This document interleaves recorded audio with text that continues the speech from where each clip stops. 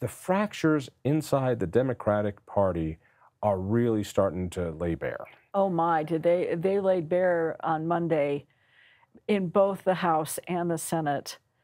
In the House, it was over it kind of came to a head when the Republicans walked out prior to the final vote on the property tax bill.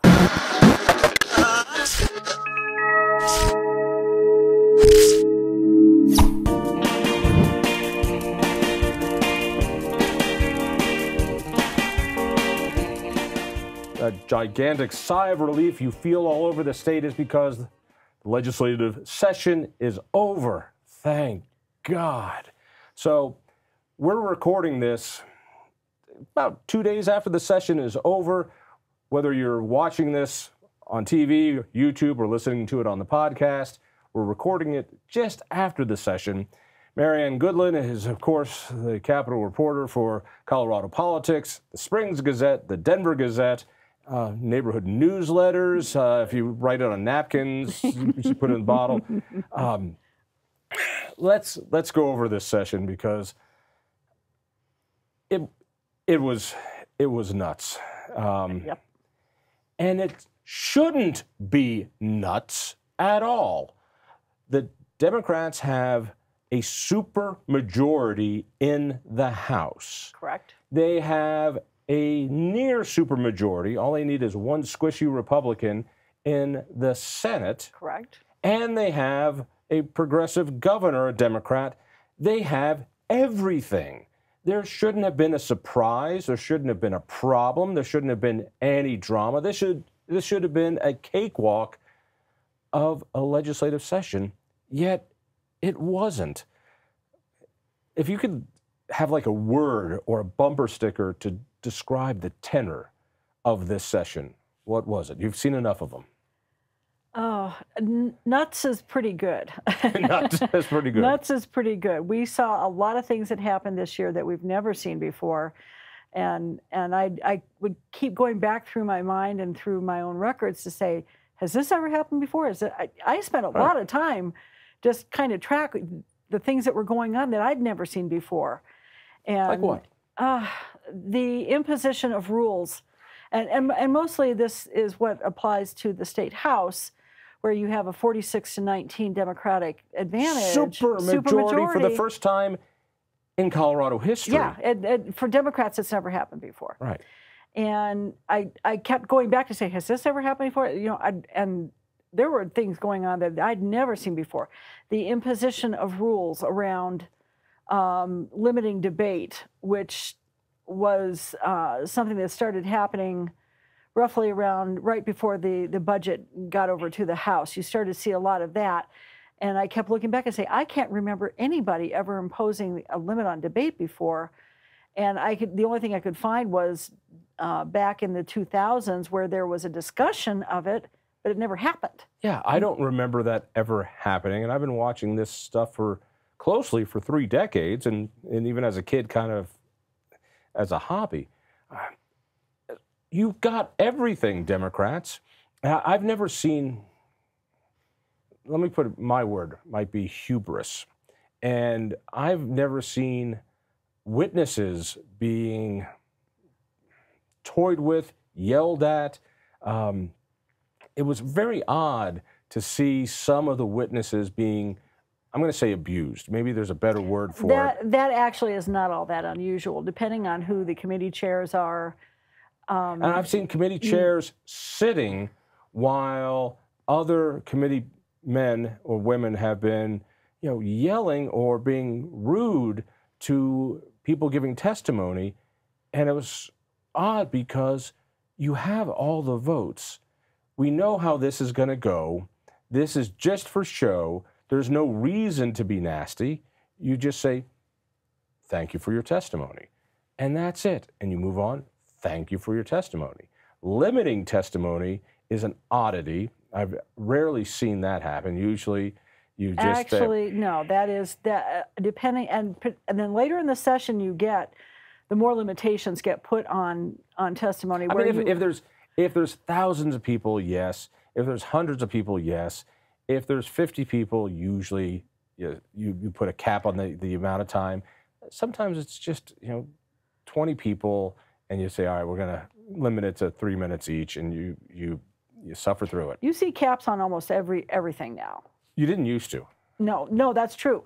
But you also didn't have hundreds of people showing up to testify on things, except if it was like super controversial. Usually gun and abortion bills just draw people out in droves, and they would limit it then. But now limiting testimony is pretty much a standard. Everybody gets their 3 minutes, and even we had a couple of instances this year, and I've seen this before too, where the committee chair will say, we're going to limit testimony on this bill in its entirety to 4 hours, 6 hours, 8 hours, something like that. You don't see it all that often, but we did see some of that this year, and we've seen that in the past too, particularly as you got later and later in the session. I need your help in understanding the property tax going right up to the end. So the two bills that I need your expertise, of course, is the governor's signature bill that failed, which was bizarre for me, but the property tax one, which I found to be, one, insulting that they waited until 1 week to the end of the session, which was, all of us knew they needed to deal with this. Yeah. They had 120 days to deal with this issue, and they waited until the last week, dropped something out when they had no time to have really stakeholder process, no real testimony, no way for the rest of us to weigh in with options. And it was, for me, a rare example of the governor blowing it. I mean, just, here's our idea. And when you have Kyle Clark, Channel 9, going, Governor, we're not stupid. We see what you're doing. You're stealing our Tabor refunds and calling it property tax relief. We're not dumb. I could tell that the governor was like, oh, we got caught on this one. He pushed it through at the last minute, but it seemed like they were willing to compromise. Or what was the story behind this one, which was, I think, 303? Correct. It went all the way up to the last minute, and it looked like it might not make it. It looked like it was going to get completely discombobulated. It got tied in with Prop HH, and it's a mess. And first of all, why did they wait to the last minute? I've got my own theories. You tell me. They've actually had 2 years to deal with this issue. This really goes back to when voters okayed the repeal of the Gallagher Amendment in the 2020 election. And they knew, the governor and his allies and virtually everybody that's involved in this issue, local county assessors and county governors, everybody knew this was coming. Once Gallagher got repealed, there was no limitation on raising assessment rates, because Gallagher put some pretty tight controls over all of that.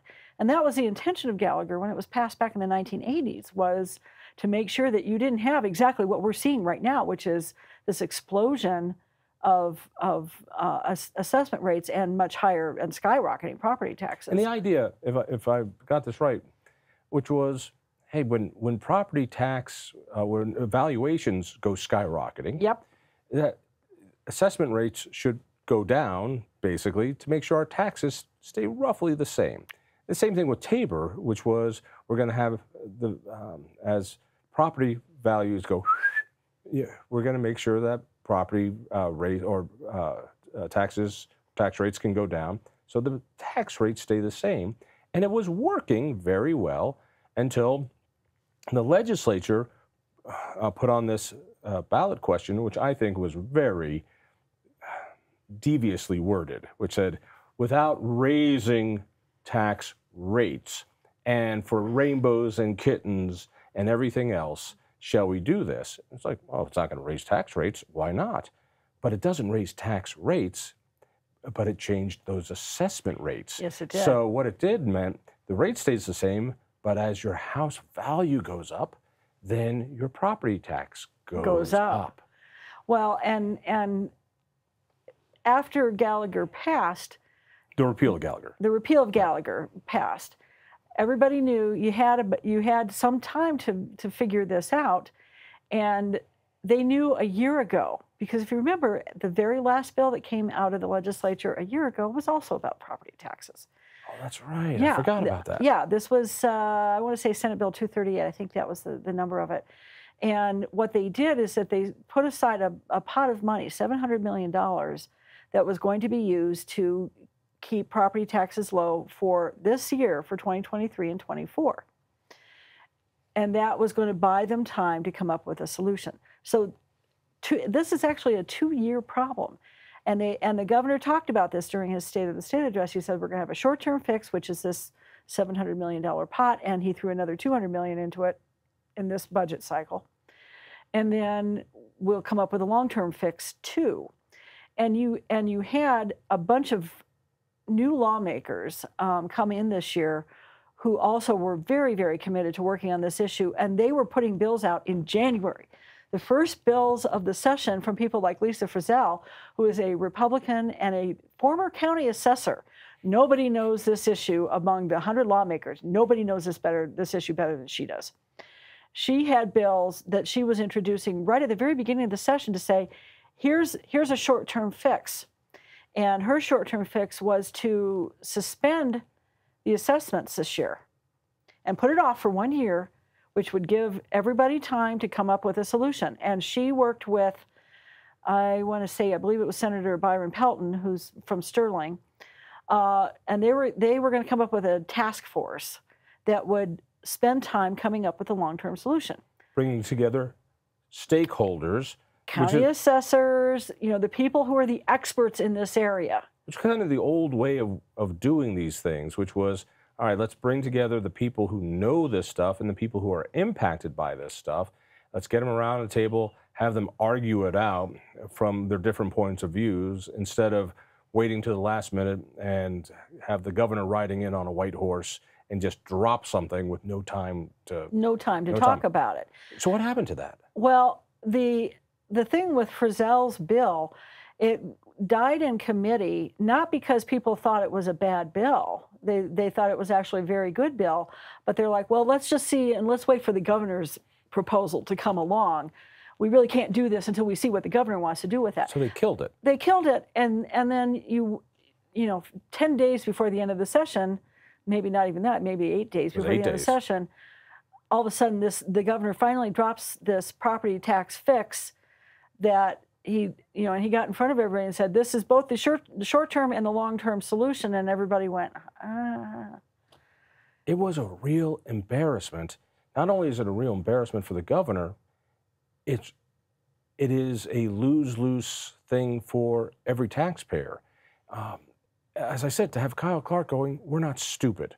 We see what you're doing, which is you're destroying Tabor. You're taking our refunds, not taking all of them at first, but over the long run. Over 10 years, which is the long-term, right. And not only alleged that, a long-term fix. as our Ben Murray here at Independence looked at it and said, well, it's only for 10 years, but if you read the bill, it says the legislature can then renew that for another 10 years without a vote of the people. And then they can do it for another 10 years, which of course they will do. Why wouldn't they do it? It's more money for them without a vote of the people. So Tabor refunds are gone forever. Well, and nobody believes that Tabor refunds were going to last forever anyway. I mean, voters keep approving and Democrats keep sending to the ballot things to chop away at, we're going to take this out of the Tabor surplus, which of course reduces. Well, they don't send it to the people, let's be honest.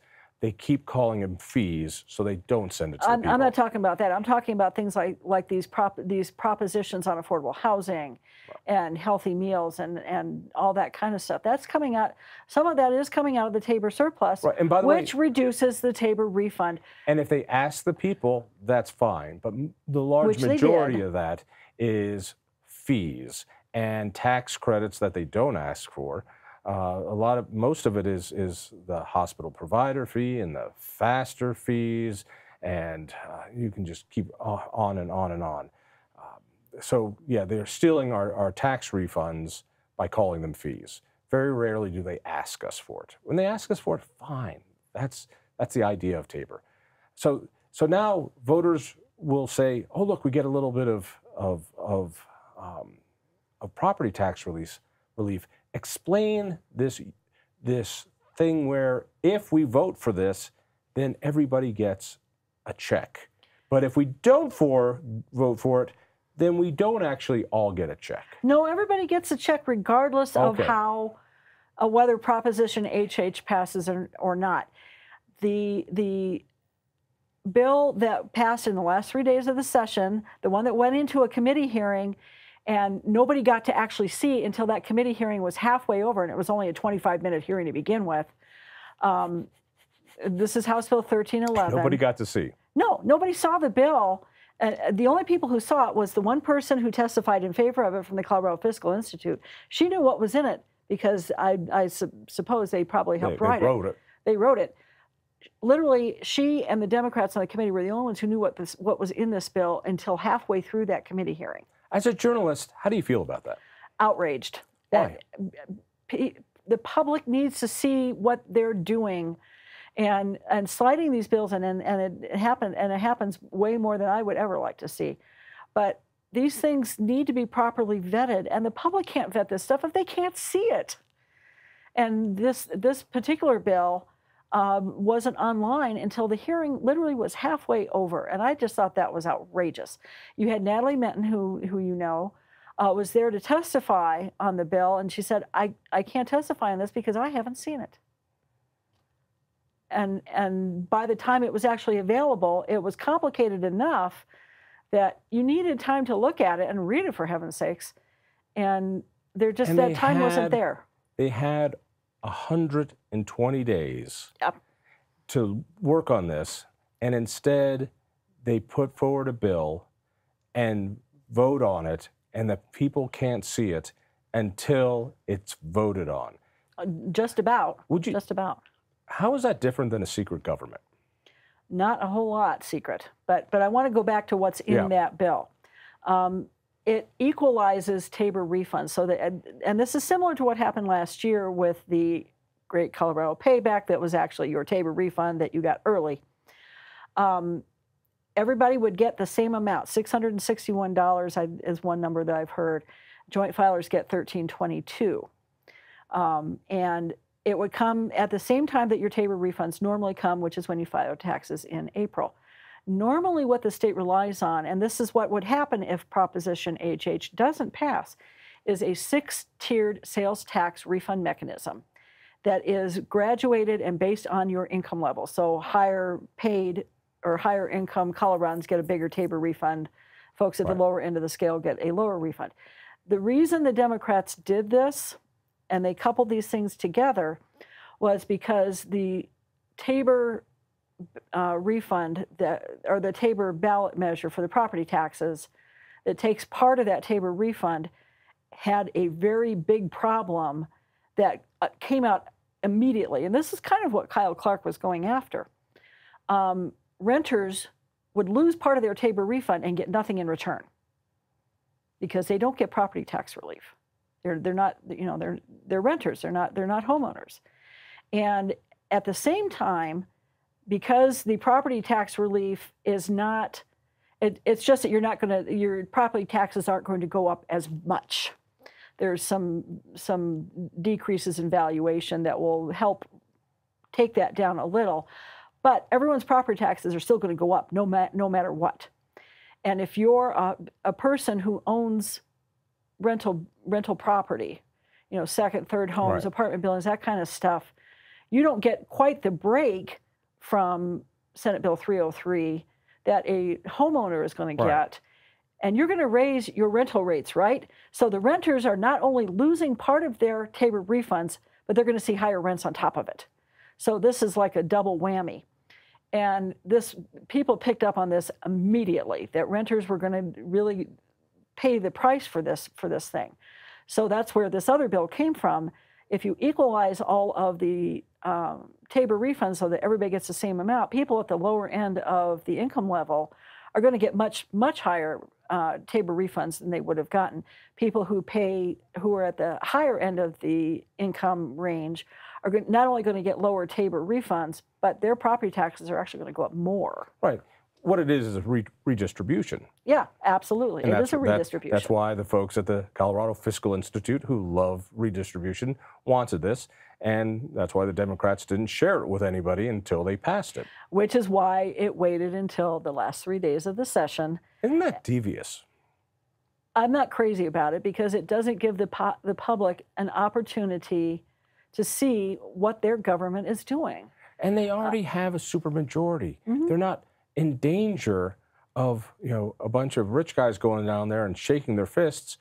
They're outnumbered. There's nothing they can do. They have the numbers. So why the hubris of a smoky-filled back room to cut this deal with those who want socialism and redistribution? You've got the votes.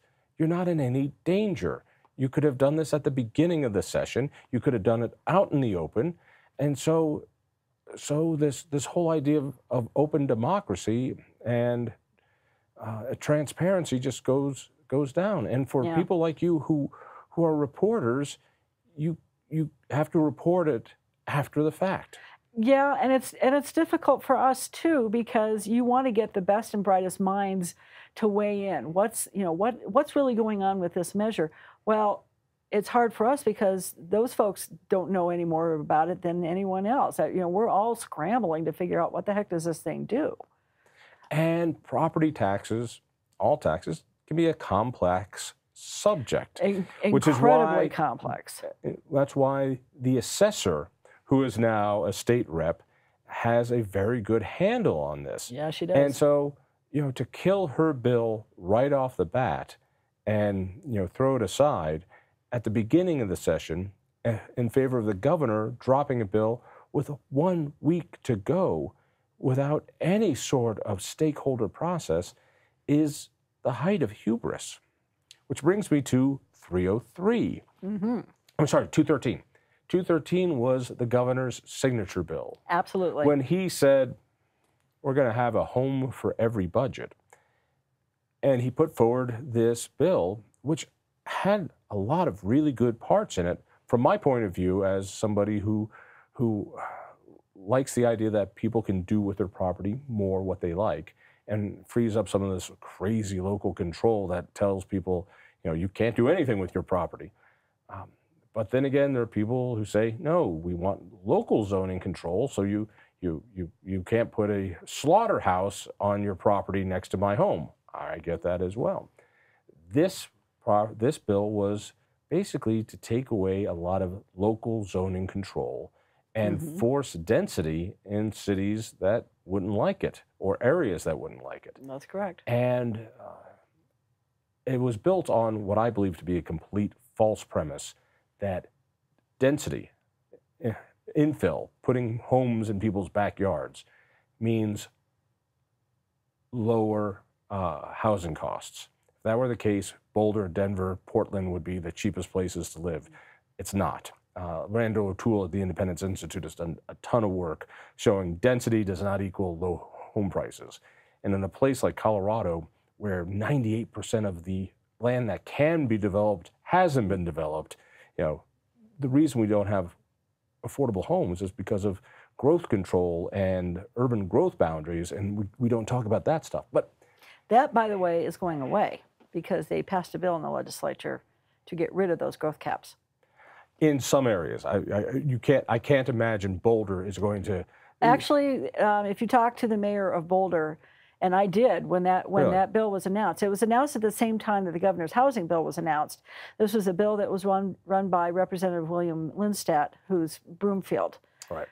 And that is sort of ground zero for growth caps because Boulder imposed its growth caps back in the 70s, I think. Yeah, it's called the Danish Plan after Paul Danish. Yes, but if you talk to Aaron Brockett, he's all, and I said, are you okay with having your growth cap, basically thrown out the window? He was fine with it. That's because there's no more space to build in Boulder. That's very true. Yeah, so because they have the urban growth boundaries and the open space, and so there's just, there's no there's no place to grow, and they have a Well, cap on how high you can grow. yes. So there's just no place. Yeah, Yeah. we're fine with that. There's only so many shoes you can shove in the closet. So Yeah, well, yeah. he said he was fine with that particular measure, which surprised me a little bit, but that's what he told me, and that's what I reported. So why, at the end of the day, the signature bill of this remarkably popular governor, it ran out of time and it didn't work. Now, help me understand, if one bill, this one was dropped early, and this not that early. It was like a month out, a month before the end of the session. This one was really controversial. You had some guys who just loved it. You had Colorado Concern and some business folks who kind of liked it and kind of didn't. Why didn't it make it? Help me understand how it ran out of time. Let's start off with who is in the legislature. You have a lot of people, a lot of elected lawmakers who come out of local governments, city councils, county commissions. And so they all have relatively close relationships with those local elected officials. And the local elected, the organizations that represent those local electeds lost their minds over this bill. Because the state would take control away from local governments about what they can do in their own backyards. It's unconstitutional, John. I mean, that's kind of the starting point that everybody came from when that bill first came out. How so? Tell me how. Our Constitution has something called home rule, and we have dozens upon dozens of cities and towns who have enacted home rule charters. And under home rule, you're kind of allowed to make a lot of your own decisions. It's in the Constitution. It's been there for 150 years. And to take away the authority of cities, particularly those who have adopted home rule, it's unconstitutional. The Supreme Court has ruled over and over and over again, thou shalt not take away the authority of home rule. So, and that is the first thing that it ran into.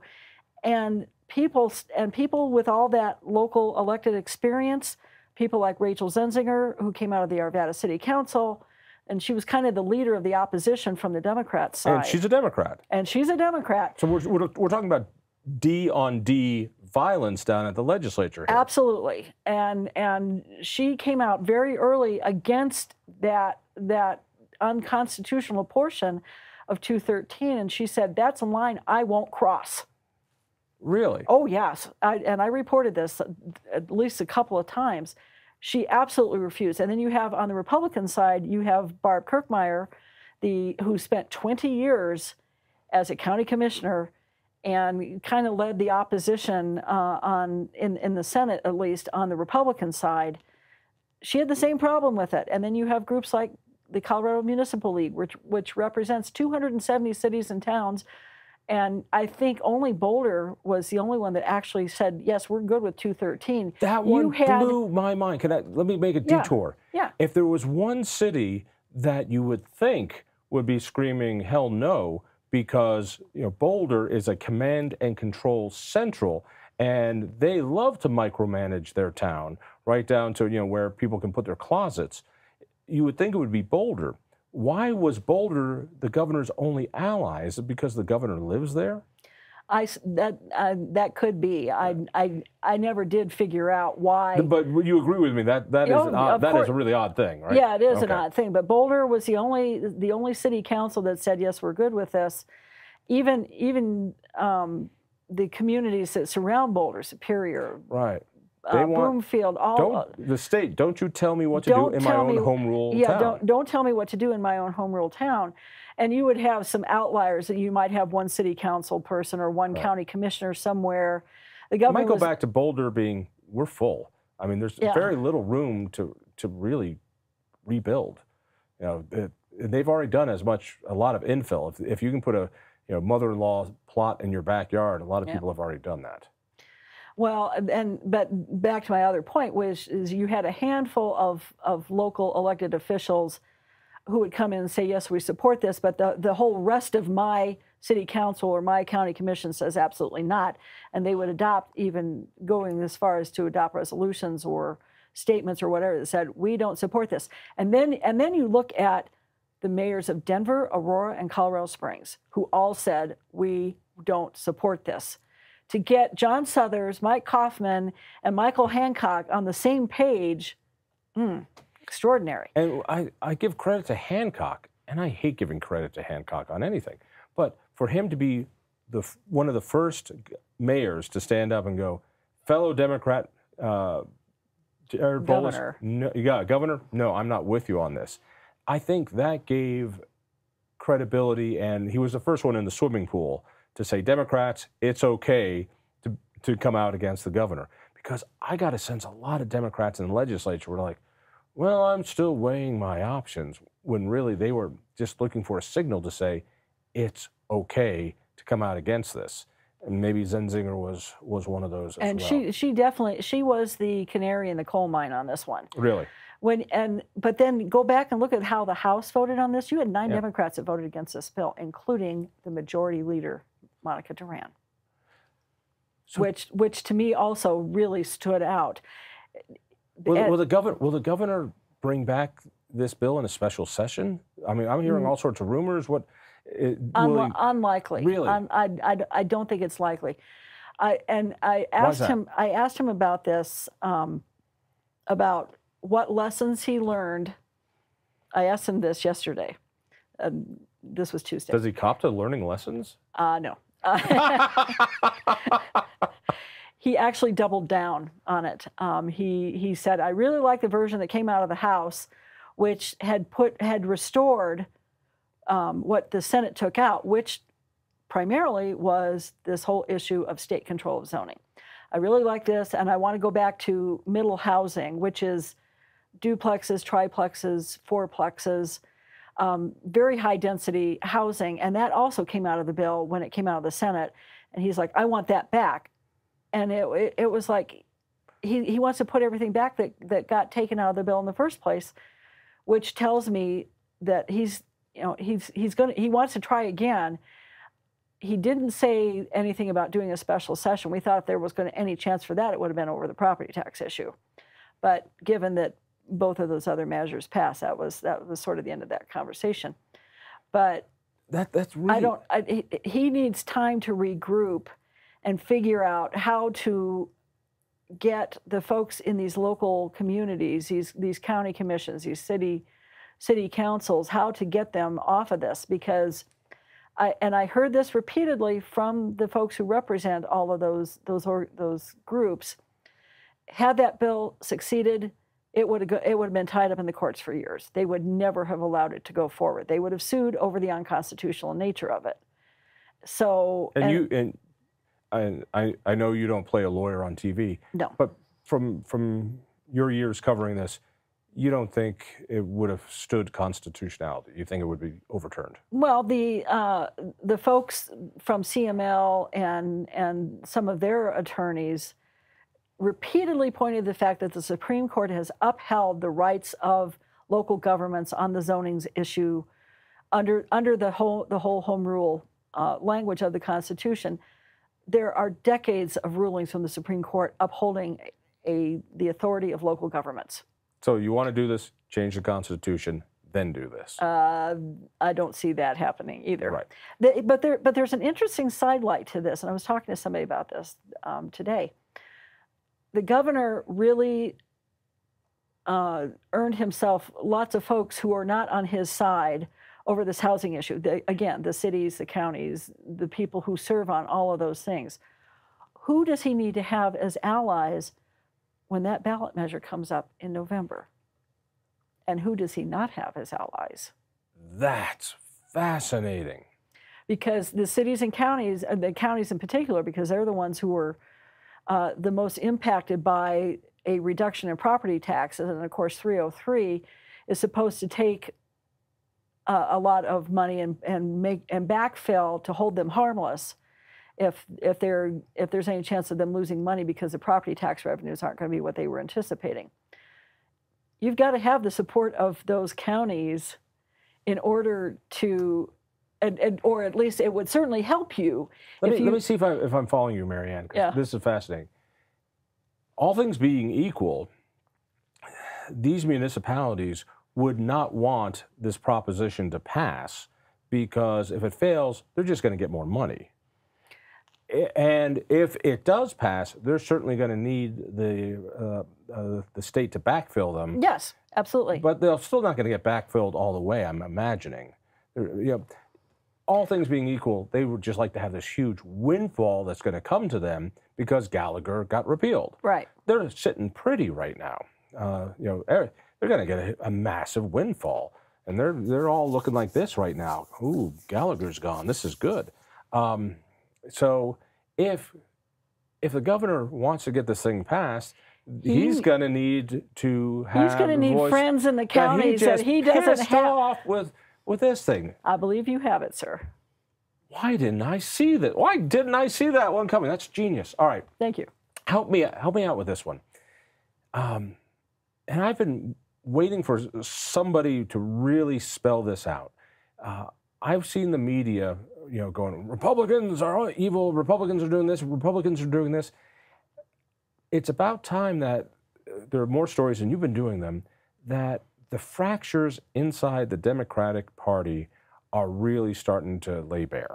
Oh my, did they laid bare on Monday in both the House and the Senate. In the House, it was over it kind of came to a head when the Republicans walked out prior to the final vote on the property tax bill 303. Why did they walk out? I mean, I don't blame them. You get dropped this. I was going to use vulgarity, but I'm much more sophisticated now, and who knows? Boy. My mother might be listening in. That's right. And she would not want me to say dropping this huge turd in the last week, so I'm not going to say that. What I'm going to say is that the governor dropped this terrible bill, and without any stakeholder process, and without any time to work on it, and so the Republicans were like, "This is ridiculous. We can't argue it. We can't debate it. We can't do anything. It's your thing. We can't play anyway. We're leaving." I don't blame them for leaving. It wasn't, they had nothing to do with it. They could pass it without it, and so they did. I'll give you a perfect example of why they walked out. In the final vote on 303 on Monday, Democrats put up two more amendments to put onto the bill, one which was more or less technical, and then the other one was fairly substantial. It was a way to get the fire districts happy about the bill, to make sure they also were included in that backfill, right? So they had those two amendments, and you have to get special permission to offer a third reading amendment before a final vote. Oh, yeah, it's pretty rare, isn't it? Not well. Mostly it's done for technical reasons because Right. somebody's found a comma in the wrong place, or there's that needs to be a semicolon, not a colon. Yeah, right. yeah. Most of the time, it's to fix technical issues. This was a substantial amendment, or what most people would define as a substantial amendment. It wasn't technical. It was actually making a fairly big change in the bill. So the Democratic sponsors got permission to do these two amendments, including this one that actually made some big changes. The Republicans wanted to offer a third reading amendment. They were denied. They weren't even given the opportunity. And that was kind of it. That was the straw that broke the camel's back. They said, we aren't being listened to. Our voices are being silenced. We've had it. And they walked out. Do you blame them? Not one bit. They have had to deal with this issue of their voices being silenced on a lot of things over the last month of the session. The imposition of these rules that I was talking about earlier to limit debate, for example, that meant that they couldn't get the amendments offered that they wanted because there was only a certain amount of time that they had to actually have these conversations. And they don't have a lot of tools. When you're down that many members, when you're less than a third of the body, your ability to bring about any kind of change at all is very, very limited. Right. And that comes under the elections have consequences sort of rule. The limitations that the one thing that they had left after all of the imposition of these rules was asking for bills to be read at length. Right. Which they did over and over and over again, including on the last day they had 303 read at length. That was a 65-page bill. Right. That takes like an hour, better than an hour and a half of time to read. That really is all that they had left, and they just feel like their voices have been silenced, that the Democrats aren't listening. And I know the Speaker has tried to work as much as possible with the Republicans, and that's gotten her pushback. Back to the point about things falling apart on the last day. That got her all kinds of pushback from the progressives in her caucus. So what is this fissure between the Democrats? What is this split? Where's this friction? Between sort of traditional Democrats, people who have lots of local government experience, people who are attorneys or come out of sort of longstanding nonprofits, that kind of thing. Then you have a batch of progressive Democrats who come out of organizations that are less willing to play along. Like Emerge or Progress Now, those type of more hardcore progressive organizations. Much more hardcore progressive organizations. And they came in with an agenda of their own. Agenda of what? A lot of rent control, eviction bills, things dealing with harm reduction, the things that they had worked on. This is social justice warriors. This is a redistributive socialism. Yeah, but they came in and expected to get a whole lot of things done that they lost on because they couldn't get support. Even you would see these bills go over to the Senate and die in the Senate. The assault weapons ban is a perfect example. You had a very traditional, a more traditional Democrat, Andrew Basenecker from Fort Collins, who had his name on that bill for weeks and weeks and weeks, and all of a sudden the bill comes out and he's gone. He's gotten off the bill because he knows that there is going to be an issue where if it gets over to the Senate, you're going to have people like Tom Sullivan working to kill it, because he believes that this is something that should be handled at the federal level, not at the state level. And he's kind of the leader of that issue in the legislature. So it wound up being carried by a progressive Democrat and dying in its first committee hearing in the House because everybody knew, and the governor didn't want this bill on his desk. He was very clear about that. So all of the more traditional Democrats all teamed up with the Republicans and killed the bill. What's the fallout going to be? It's a good question. We got one more session with this legislature. Correct. And then there's going to be an election. Correct. And I can't imagine Republicans are going to have a great midterm election next year. I just don't. I'm not seeing anything, at least not yet. Things change at a dime in politics. You know they that. Can. You don't know what the economy is going to do. You don't know what Putin's going to do. You don't know what Jerome Powell's going to do. You just don't know. Yeah. All right. So, but I hear rumors that the hardcore progressives are going to primary the so-called moderate Democrats. And in my world, those aren't moderate Democrats. I don't see any Roy Romer Democrats out in that legislature anymore. I don't see any farmers out there. I don't see any old Pueblo Union Democrats in that legislature. Not right now, there aren't.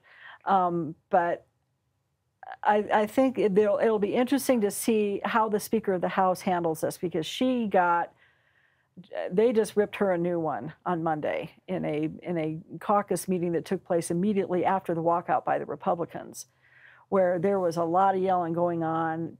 People accused her the progressives. This is the progressives. Were yelling at her and accusing her of being too conciliatory to the Republicans. Yeah. So it'll be interesting.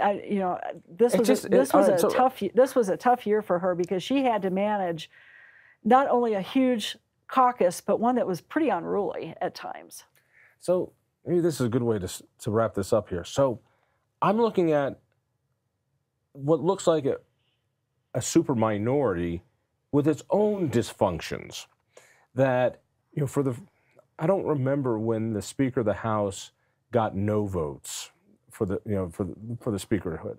It's like, come on, guys, this is you know, we don't do this. There's just no reason to vote against the speaker being elected. This is just, you know, there's no reason not to do this. It's something that was orchestrated outside the building, and I won't say who, but it shouldn't, for anybody that knows state Republican Party politics right now, it's not too hard to figure out. So who?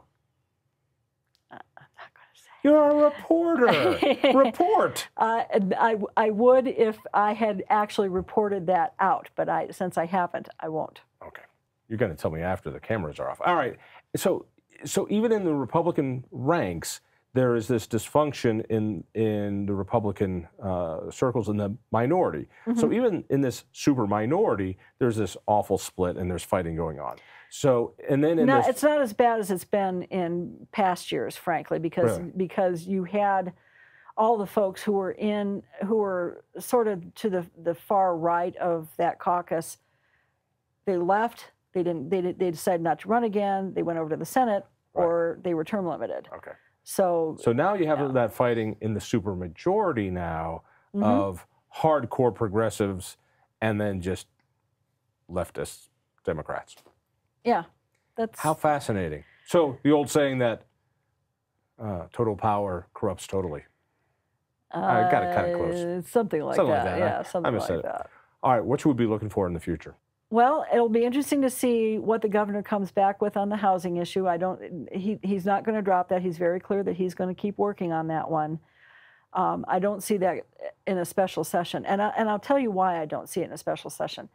When you do a special session, and John Hickenlooper learned this lesson the hard way, you've got to have all your ducks in a row so that once... the same mistake doesn't happen again. Yeah. I don't know if you remember, but in late 2017, there was a problem with that bill that you love so much, Sustainability of Rural Colorado, and there were some errors in it that had an impact on RTD. And he tried to bring the legislature back to fix that. And in the Senate, you had Senate President Kevin Grantham, who said, we don't need to do this right now. We can wait till January. And the Senate, which was Republican-controlled, pretty much killed all the bills that came out of that special session. It was a waste of taxpayer money.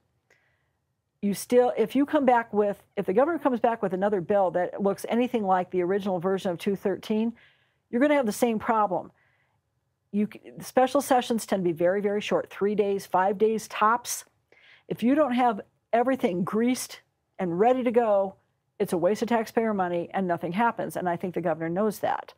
So the better thing is to take the summer, see if you can't figure out a way to get what he wants and still not trample on the rights of local governments. And frankly, that amendment was there. Barb Kirkmeyer offered it. Let me put this forward. I'm not convinced that the property tax issue doesn't need some fixing too. So I wouldn't be surprised. There are plenty of people that were asking for a special session on that one, too. I wouldn't be surprised if he doesn't have to bring that one back for some fine-tuning in a special session.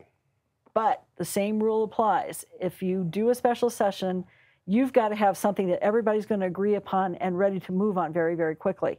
If you have the same divisions that you had over as you did this last time, it's a waste of money, waste of your taxpayer dollars. I am so glad you are down there every day, because God knows I wouldn't want to be there. Marianne, thank you so much. You are very welcome. If you enjoyed that conversation, by all means, click one of these other great programs. We have the best conversations with the most fascinating Coloradans. And subscribe to our channel. Just click down below and hit that little bell button too. You don't want to miss a single show.